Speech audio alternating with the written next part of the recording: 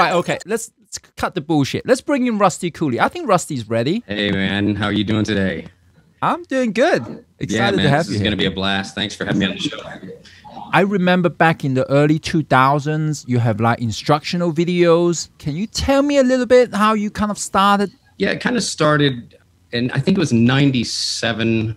I got my first 7-string, and I quit. I'd been playing in local bands, and I was just kind of fed up with it, and I decided that, you know, I'm going to go back to the woodshed and reinvent my playing. And along the way, the internet just started to take off at that time, I think, but for guitar players at least. So it was a great vehicle for me to get, you know, some recognition and get known outside of Houston. You know what I mean? I discovered a website called Chops from Hell, and that's where I got my start with instructional stuff. It's and they're still up. You can still get my first 4 instructional products there. It's like Shred Guitar Manifesto, The Art of Picking, Extreme Pentatonics, and Basic Training. And I put those out before my first album was out. So that really kind of helped build a name for me, as well as just, you know, I wrote to Buckethead, which is pretty cool. He actually replied to me and sent me this letter with his, you know, handwriting and stuff, all crazy. And, you know, during that time I was, you know, really studying Sean Lane. Sean was one of my biggest guitar heroes.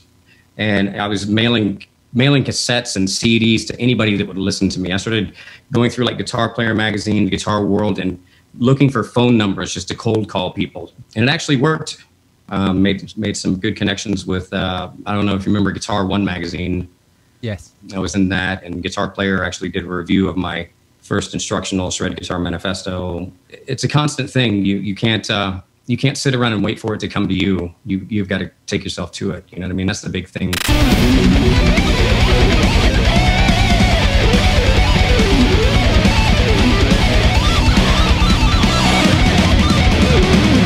When you're growing up, were you listening to a lot of the Shrapnel record stuff? What was it like for you to survive, to want to carry on doing what you're doing, the music you love? Yeah, it was tough, but you know, you do what you do. You know what I mean? I can't change who I am. I kind of boycotted that style of music. I was like, man, if there's no guitar solos, I'm not listening. This is sacrilege. Now, of course, I've changed my attitude, and there's a lot of great bands from that era that I now completely enjoy and missed out on what was happening. And it was hard to find inspiration for music because there wasn't a lot of people putting out stuff that was good. And that's kind of when I started getting more into heavier music. It's like I said, you know, I was on a mission. You know, I wanted to do what my guitar heroes did. You know, I was a huge Randy Rhoads guy in the beginning, and anything Randy did when I was a kid, I had to do too. That's why I started teaching.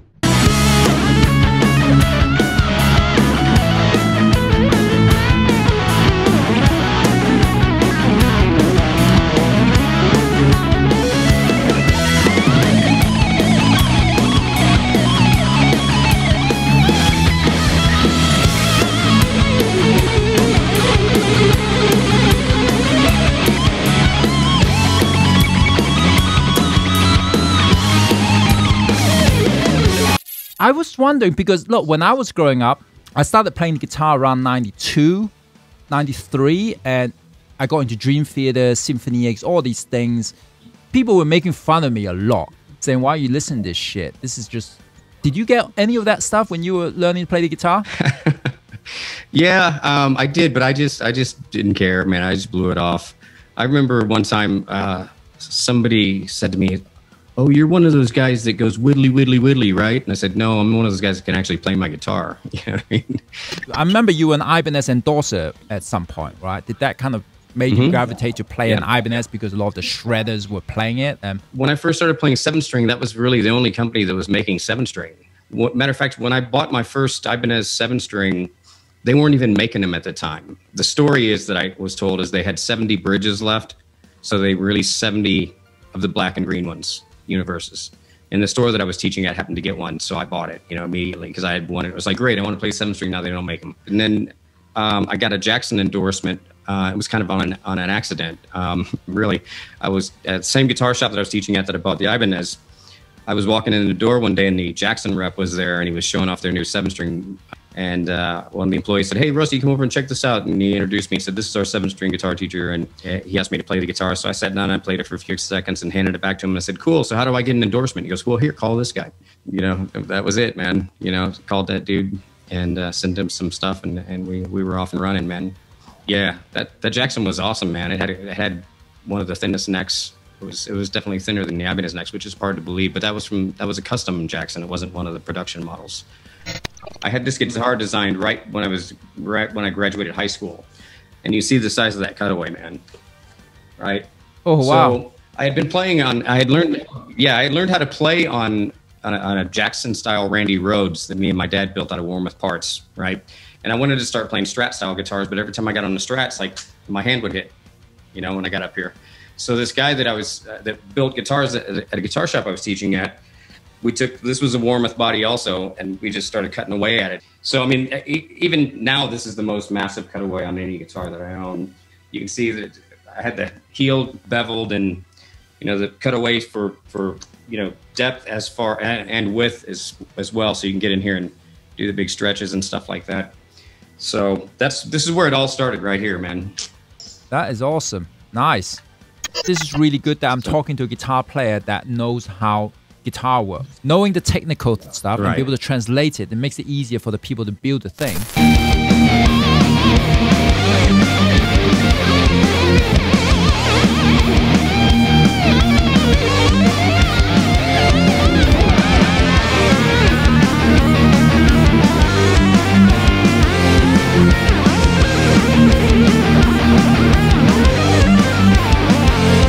Are there special features on this guitar that, you know, like that you wanted to have on this guitar that you couldn't have before, you know, stuff like that? I don't want to say anything disrespectful to anyone, but other companies that I've been with were very reluctant to go all the way with all of my crazy ideas. Ormsby guitars, everything that I've asked them has been a yes. The reason this guitar has such crazy cutaway on it is because it's got 27 full frets. But the thing is, it's got complete access to all 27 frets. It's neck through, so you get full access. You know, I told Perry when we were working on this guitar, I told him, eventually I'd like to make a guitar that I have the exact same access to all the frets. Like if I'm at the highest fret on the guitar, I don't want it to feel any different than if I'm at the 5th fret. And he's like, well, why do you want to wait? Let's do that now. And I was like, oh, I was used to being told no. Played EMGs for years. I love them. They were the only pickup company that I could find that could cut and still have clarity and on the low strings without just being all muddy and whatnot. So, so I'm working with EMG at the moment to try to get, you know, some kind of 7-string pickup, single coil made. I don't know how many people know much about fan frets. You generally can't have a tremolo with a fan fret neck, but since this fan is going all the same way, so the bridge becomes the 0 fret or the straight fret. So I think this is one of the first guitars ever to have a fan fret and a Floyd. Yes, when I saw that, I thought, wow, finally someone done a multi-scale guitar with a tremolo. People say, how much does the guitar cost if they're the older one? Do you remember? Okay, they're from Australia, so whether you buy an Australian one or you buy their import model, an Australian one is going to be obviously more expensive because that would be the equivalent of a USA. I think that one's gonna, if you order that, it's about 34 or something like that. And then the import versions, I believe, are gonna be, they'll be under 2, I'm pretty sure. $3,000 something. That's not expensive for a guitar like that. This is like a race car. You can never go, oh well, the action's not very good, or the cutaway's not deep enough, or this or that. No, man, it's not the guitar, bro. It's you. You know? So you can't make any excuses anymore. This is an Ormsby telly. It's called a TX model, which is pretty appropriate. It's like looking at a telly in the mirror, bending mirror in a. Right. Yeah. Yeah. No, this one's got a pretty crazy fan on it too, and you can see this one has 27 frets, but it's not 27 full frets. And the cool thing is, you know, it's got a push-pull pot, so I get my single coils, man. What kind of students you usually get? All levels? What is it like? So for me, it's much more stimulating to teach all ages, all styles that I can possibly teach. So I might go from a 7-year-old little kid to some old dude that wants to strum chords around a campfire. For me, that's much more stimulating because I'm constantly thinking differently every hour, every half hour. When you're doing the same thing over and over and over again, it gets old really fast. And I think a lot of people have this perception that they have to be at a certain level to take lessons from me, and that's not the truth at all. You know, I personally prefer to teach all ages, all levels, whatever. You know what I mean?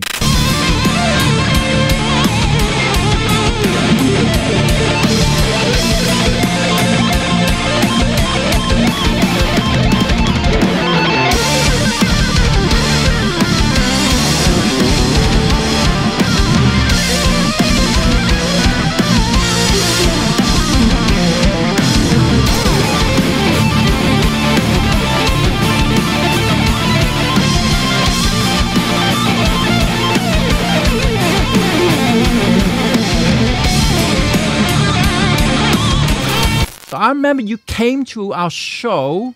They told me Rusty Cooley is coming. Oh, wow, cool. Rusty Cooley is coming. Blah, blah, blah, blah, blah. I remember that. We couldn't be bothered talking to you because we were too busy getting drunk and trying to get laid. Do you think we're a bunch of assholes then? Yeah, I did. I was like, man, because you were in the next room with some chick and it was just you and her. And you know, I kept looking in. You're like, I'll be out in a minute, man. It's like, okay. So finally, I was like, man, screw it. I'm going home, dude. You know. I just wanted to clear up you. Sorry about that. Absolutely, man. Absolutely. You know, I'm sure I would have been doing the same thing. You know, for sure. Yeah. You know? Anyway, just so let you know, it didn't work. Completely failed to me that night. So didn't get anything either way. Damn, man.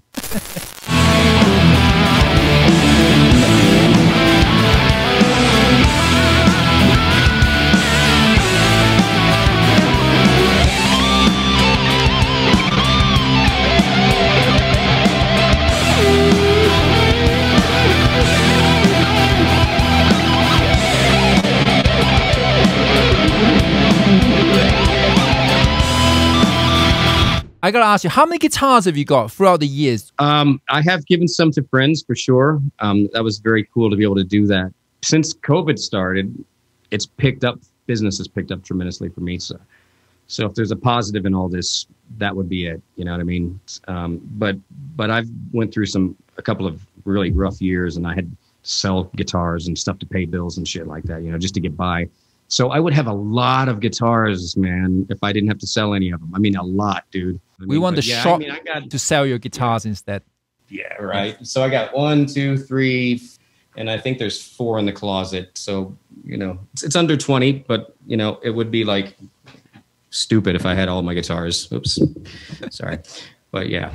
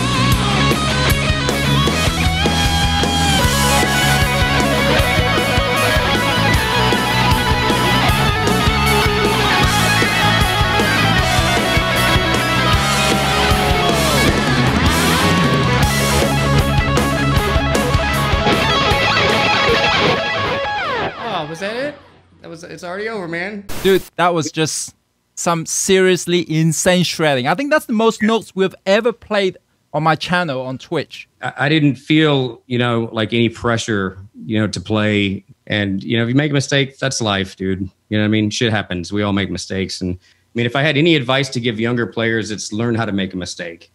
People can take lessons of you from around the world. They can contact you on rustycooley.com. Is that right? Absolutely. Absolutely. Thank you so much, man. This is awesome. It was a pleasure, man. I'll catch you later, dude. All right? Sounds great, brother. We'll talk soon. Take care of yourself. See ya. All right. Bye. That was some insane shit. I learned some stuff, man. Some of these hyper shred sweep picking is like, I just started doing it, watching him doing it. You know what? I'm going to try this. It was super fast picking. It was super insane. Hope you can join me again. Thank you. Thank you. And I look forward to getting you back here. Some more fun stuff. All right. Take care. Take care, everybody. Bye bye bye bye bye bye.